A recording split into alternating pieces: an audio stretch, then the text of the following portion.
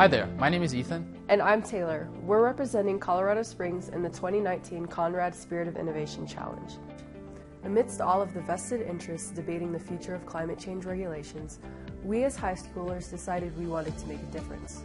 Colorado's drying soil and arid climate conditions reap dangerous consequences for local plant and wildlife, Leading to nearly 3.4 million acres of insect-induced deforestation in our state.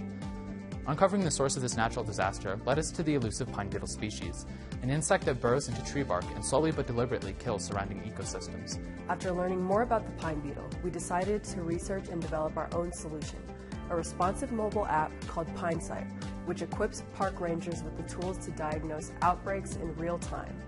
To prevent deforestation, Park Services usually invest funds into one of two pipelines, ground-based and aerial monitoring.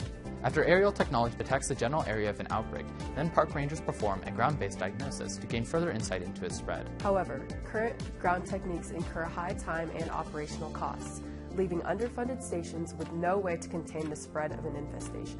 As opposed to relying on their mere intuition to gauge the relative size and coloration of spots, our app will enable rangers to generate more detailed statistics in just 1 or 2 clicks, saving them time and money.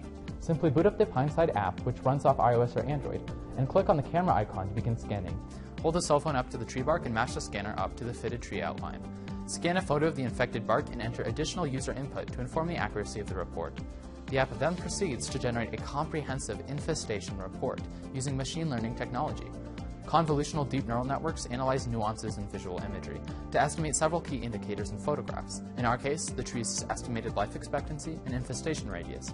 To train the algorithm, we will simply use public open source data sets released by the USDA and build the cloud-based network off of Google's TensorFlow framework.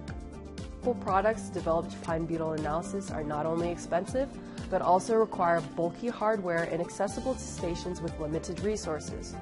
Sometimes an outbreak is hundreds of miles from the nearest station, and an app running on cell phones will provide an unprecedented level of mobility. We will use your generous support to offset time delays with manual sampling, pay for rights to use higher grade data, and train/test the cognition of our neural network.